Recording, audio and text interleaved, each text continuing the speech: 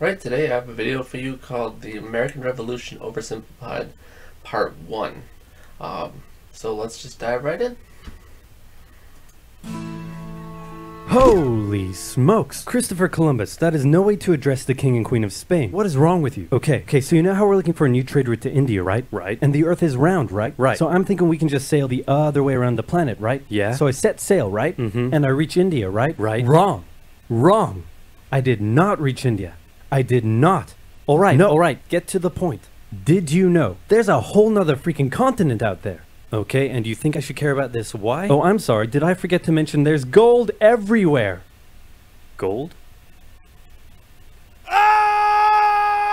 Columbus landed in Central America in October 1492, and he had the time of his life. And by that I mean he went on a huge theft and murder spree. He stole gold, jewelry, people, and a hammock. And then he returned to show off all of his riches, including a few previously undiscovered items such as tobacco, the pineapple, turkeys, and a hammock. Now I know what you're thinking, but oversimplified, Columbus didn't discover America, the Vikings did. And you'd be partially right. In the 11th century, Leif Erikson was the first European to land in America. But hey, if you love Vikings so much, then why don't you check out today's sponsor? Vikings War of Clans is a mobile game that was inspired by the famous strategy and RPG games of the 90s like Age of Empires and Civilization. Do you like over the ad really quick here?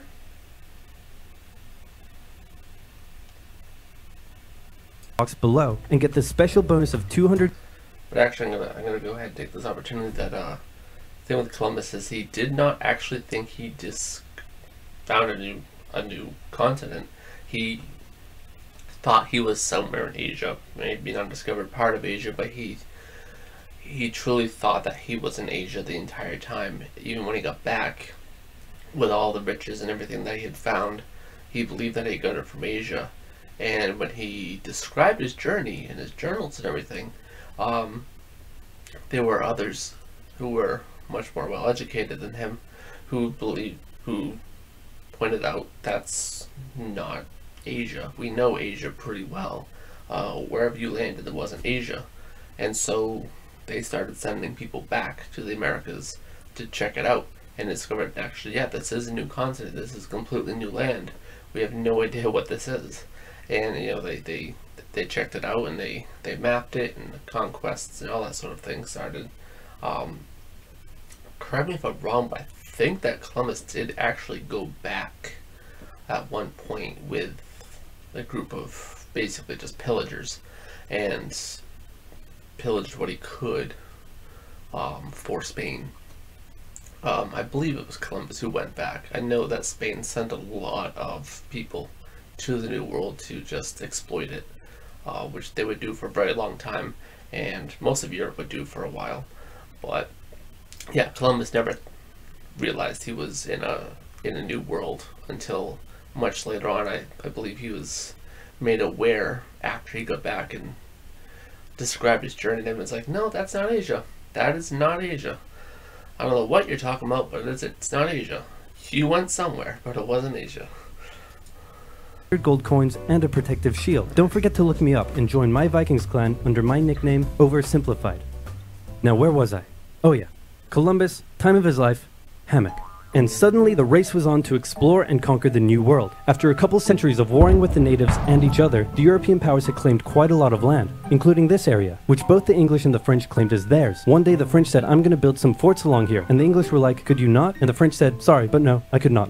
And they went ahead and built their forts, which pissed off the English, so they sent an up-and-coming British lieutenant colonel by the name of George Washington with a combined force of British troops and Native Americans. After a short battle, the French commander said, all right, we surrender. Okay boys, pack it up, they're surrendering. As the French do. Oh, sorry, was I not meant to split his head open with a tomahawk?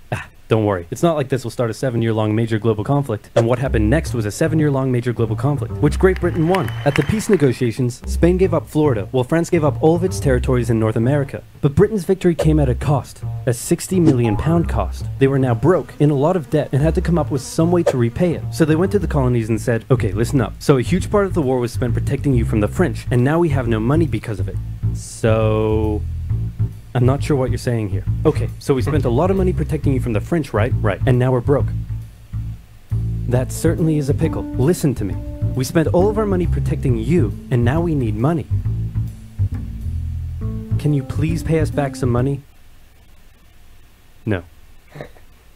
Okay, we're just gonna go ahead and tax you. In 1764, Britain introduced the Sugar Act, forcing the colonists to import sugar and molasses exclusively from the British and to pay duties on them. Then a year later, they introduced the extremely controversial Stamp Act, and it worked a little something like this. Hello, shopkeep. Hello, Mr. Bungleberry. Here's the deed for your new shack. Stamp. That'll be 3 pence, please. Wait, what was that? It's the new tax. I get a stamp on any paper or documentation I make, and you have to pay for it. Would you like to see this pamphlet that explains everything? Yes, please. Okay. Stamp. 2 pence, please. This is awful. You know what? Just give me a deck of cards so I can go gamble my pain away. Okay. No. Don't do it. Stamp. Obviously, the colonists were like, hey my dudes, this new tax legislation right here, this is BS. Until now they had enjoyed relative freedom to rule themselves, and now suddenly Britain was asserting its control. They were especially unhappy because they didn't have any representatives in the parliament that was levying taxes on them. So they protested. Orators gave fiery speeches. British goods were boycotted, and anyone loyal to the British found themselves increasingly harassed. The whole thing actually began to take quite a toll on British business, and after just a couple years, the British were forced to repeal the Stamp Act. But we still desperately need money. What should we do? We could try taxing the colonies. Great idea. Yeah, so the Stamp Act was actually very, very unpopular, and it's really one of the things that, I don't want to say led to the revolution, but just created a lot of the dissent that would fuel what was to come.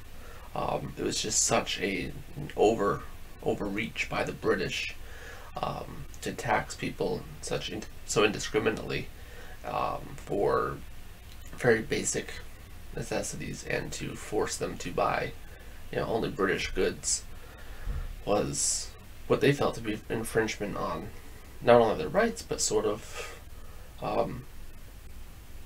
counter to why a lot of them went to the colonies in the first place. A lot of them went there for reasons like freedom and for reasons like, being in a new world, being away from the old world, and the old world was coming and sort of just forcing itself upon the colonists, and they didn't like that. But yet, Stamp Act was wildly unpopular, and it was so bad that the Americans were just, the American colonists were just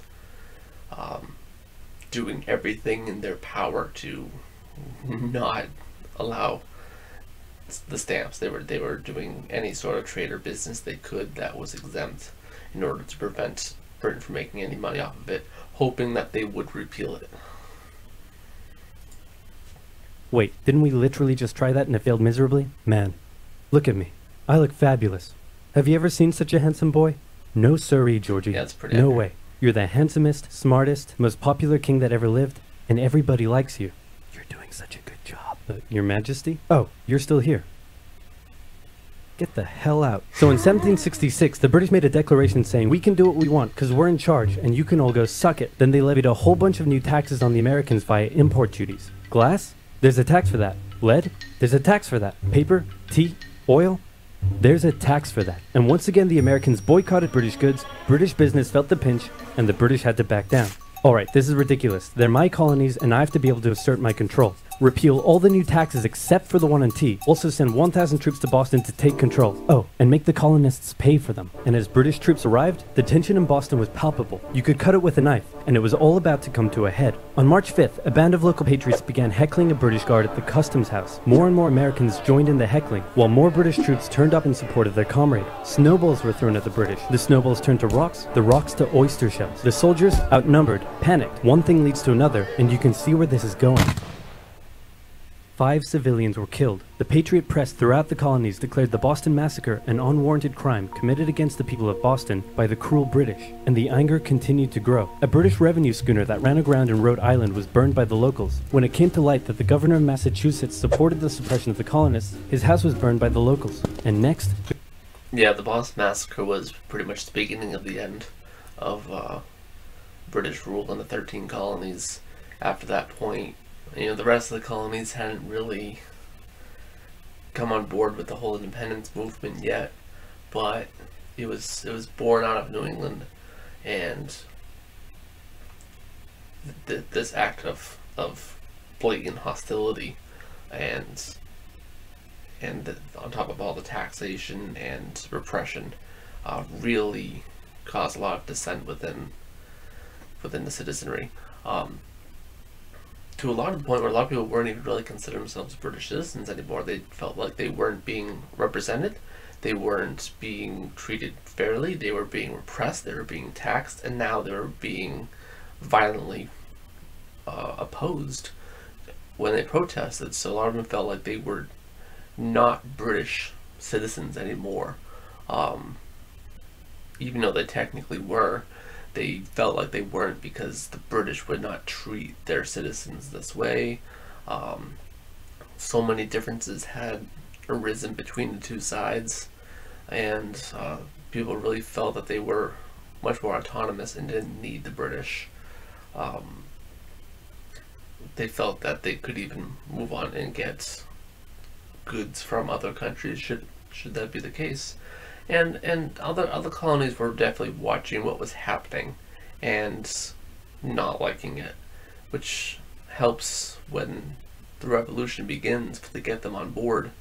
But it was really here in Boston, in Massachusetts, in New England, that things started, and then it just spread throughout the colonies later, because you remember the entirety of the colonies was affected by the Stamp Act and all these other acts.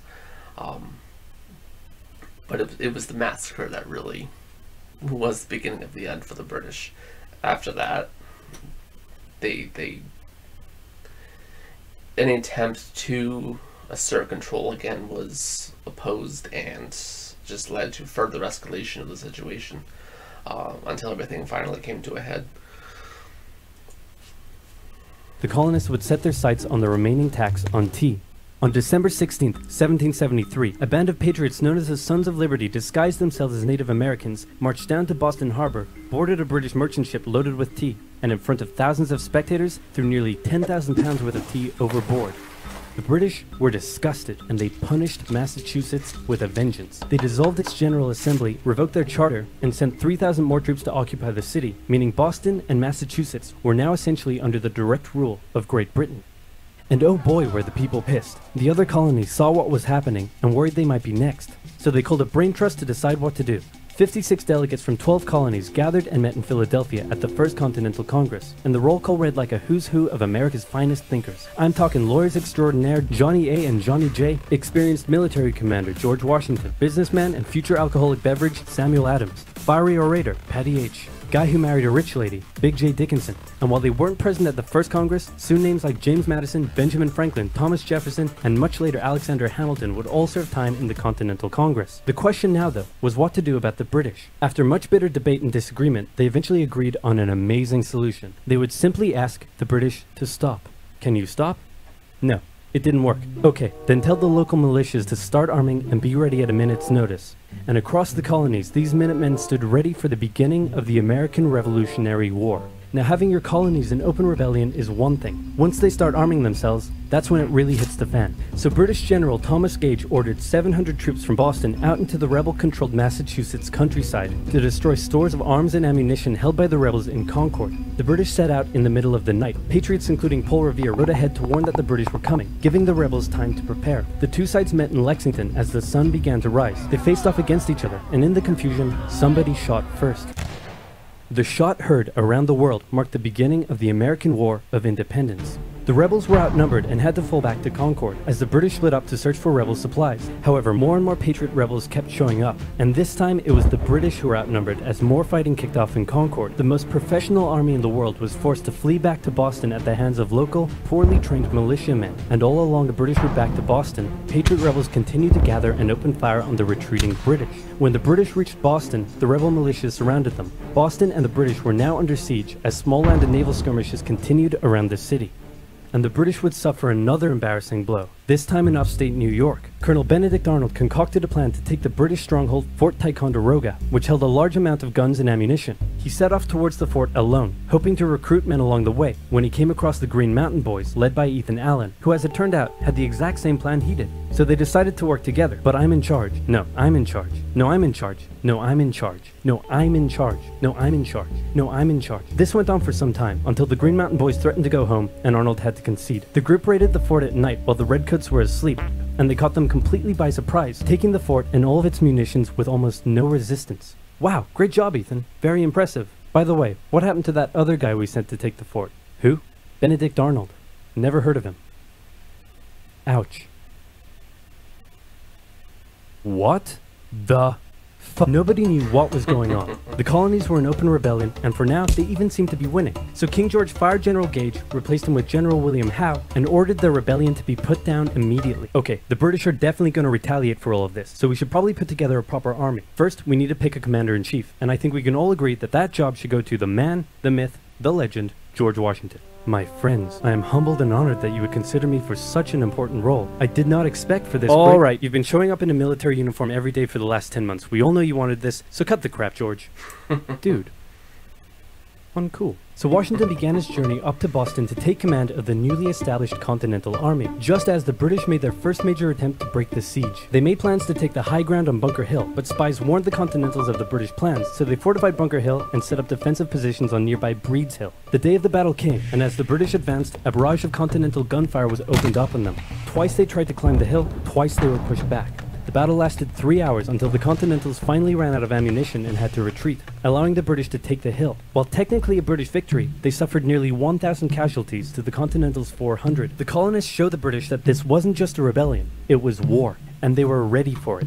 But yeah, a lot of the early battles of the war went to the British, but it really just came down to a lack of supplies and ammunition.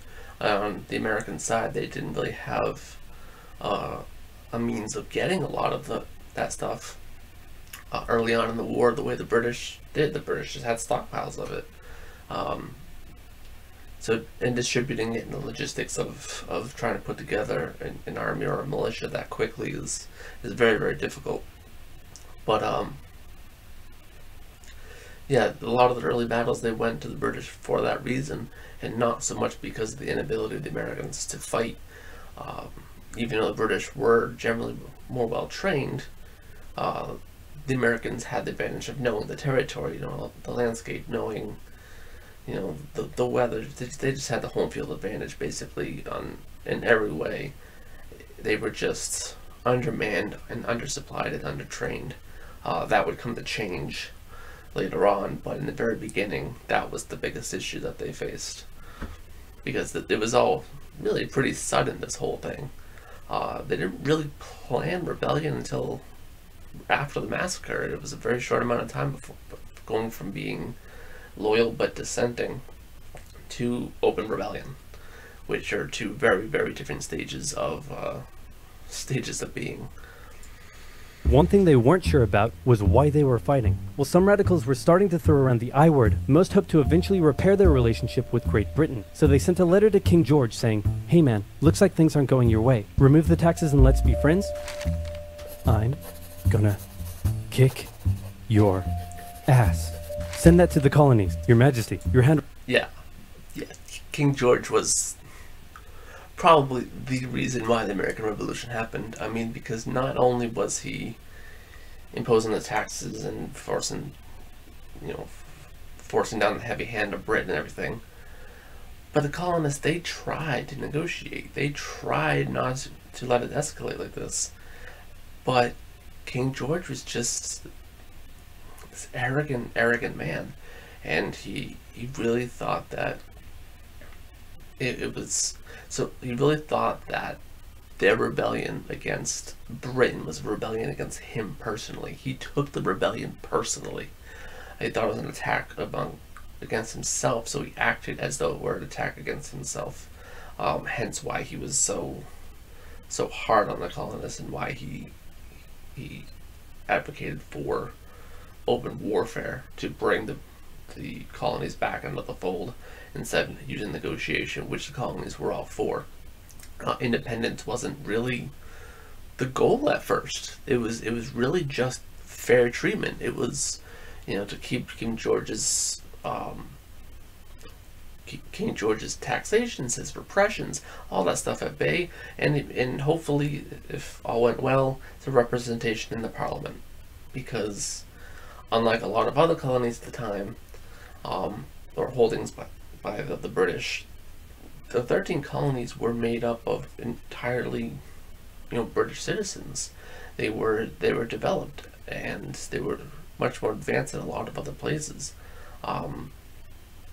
So they felt that they should be sort of a special status within the empire, and George disagreed, obviously, thinking that they were just another possession, another thing to have, and his actions really symbolize that. And he pretty much fueled the war early on. I mean, everything from the taxes forward was all him. The Americans never wanted it. It didn't really come down to the point. It came down to the point where he was so incapable of being negotiated with that's when the word independence started being thrown around, that eventually got to the point where it's like, we don't even want to be ruled by this guy anymore. The way he's been treating us, the way he's acting, and his ineffective leadership, we don't want to do it. We think we can rule ourselves better than he can, and so we're going to go ahead and try to do that. We're going to break away and just run ourselves. We have the citizenry, we have the infrastructure, we can potentially have the trade with other countries such as France or Spain. We don't really need the British as much as they think we do. So that's when the independents were really starting to get thrown around, is after King George antagonized them enough, and that enough fighting had happened that they were like, you know what, forget it, we don't even want to be part of the British Empire anymore. Yeah, so a lot of it was just all King George. He's one of the many monarchs I could point out that was a very ineffective leader, and who pretty much caused massive ripple effects throughout history just because of his ineffective leadership, his selfishness, and his arrogance. That's just what it came down to. And being a monarch, he couldn't really be challenged, as the case with other monarchs who have made mistakes like this in the past. So it's very interesting to see the development of events, but really interesting to see just how easily the revolution could have been averted, and it wasn't. Handwriting is terrible. Are you sure? Just do it. What does it say? He's gonna lick my... Gross. So for the remainder of the year, small engagements continued to occur around the colonies. The British burned down the towns of Falmouth, Massachusetts and Norfolk, Virginia as revenge for earlier anti-British incidents. These actions played right into the hands of patriot propaganda. Overseas, the British were seen as brutes, and the French and Spanish would soon begin sending supplies to the rebel cause. During this time, there was also minor fighting going on between patriot and loyalist militias in the southern colonies. Benedict Arnold was still on a mission to win some personal glory for himself, so he headed up an attempt to invade Canada in a two-pronged attack. The Continentals managed to capture some British forts and the city of Montreal, but a harsh snowstorm with some smallpox on the side saw them defeated and pushed back at Quebec City, and they were forced to retreat all the way to Fort Ticonderoga. Speaking of which, remember all those guns and ammunition? Well, this guy's got a plan for what to do with them. He uses oxen to drag 120,000 pounds of artillery for 2 months through the harsh winter, 300 miles all the way to Washington and his Continental Army surrounding Boston. Boom. Washington's got himself some big guns, which is fortunate because up until now his army had been suffering through the cold winter, not knowing when the siege would end. Now, they could make a move. Washington wanted to launch a full assault on the city, but his junior officers felt the British were too fortified, and to his credit, Washington was great at hearing and taking on board the ideas of others. Instead, the Continentals worked through the night setting the guns up on Dorchester Heights, overlooking the city, and when dawn broke and the British saw the guns, they knew they were toast. Their positions were completely exposed. It was checkmate. They had no choice but to abandon the city. 120 ships carried 9,000 redcoats and 2,000 loyalists away to an unknown fate, and Washington had his first victory of the war. Washington then moved his army to New York, knowing that when the British returned, they would probably land there. In the meantime, a friendly-looking old man by the name of Thomas Paine had written and published a pamphlet called Common Sense, in which he advocated for total independence from Great Britain. It spread across the colonies like wildfire, and to this day remains the best-selling title in America. It was read aloud in taverns and meeting halls, and brought the idea of independence into the mainstream. Congress began to seriously consider the idea. Thomas Jefferson was selected to write up an official Declaration of Independence, and he went hard, writing that all men are created equal, with certain inalienable rights, including life, liberty, and the pursuit of happiness. Of course, Jefferson had over 100 slaves, but we don't have to talk about that. On the 2nd of July, Congress voted unanimously in favor of independence, and John Adams declared that the 2nd of July would go down as the most remembered day day in American history. Then a couple days later, independence actually came into effect. The United States of America was born. There was no turning back now. The Americans tore down a statue of King George in New York and melted him down into 42,000 musket balls. To the British, it was treason. And if the king had his way, Washington and all of Congress would be hung. Speaking of the British, guess who's back? The king sent an intimidating force of 130 warships and 25,000 men to New York. Washington knew that taking on the most powerful military in the world wouldn't be easy. The British set up camp on Staten Island as the Americans dug into defensive positions around Brooklyn Heights, waiting for an attack to come. But the British just waited, wearing down their opponent's nerve while building their own strength. I think it's actually notable to point out that the British were actually welcomed into Staten Island. A lot of the people there were still very pro-British. They didn't have to fight their way in. They just landed, unloaded, and the people were very welcoming of them. And really throughout a lot of the war, Staten Island, New York were pretty pro-British. It was one of the few places in the colonies that were still very pro-British. A lot of it had to do with the massive wealth of the area. There's a lot of very wealthy people who are not like plantation owners or anything like that, but they were just wealthy families and moguls and things of that nature. So they were very welcoming of the British because they felt that it was better to be part of this sort of aristocracy of the British. Even if they lived within the colonies, they still felt as though they were better than the common people and still felt that they were better than those that were rebelling. And that rebellion was beneath them. They were snobs. They were snobs, and they thought that British culture was really the answer, and that it was the superior thing than the rabble of the Americans, which actually, considering that the revolution started in Boston and that New York was so welcoming of the British for much of the war, that's supposed to be where the Boston-New York rivalry comes from, whether it be sports or other things, you know, the Red Sox, Yankees, and all that. But that's really actually where it stems from, is that on one hand, in Boston they were rebelling to the point that a massacre and the first battle of the war, and in New York they're just letting the British in without any resistance and welcoming them onto the island. So it's very interesting to point that out, because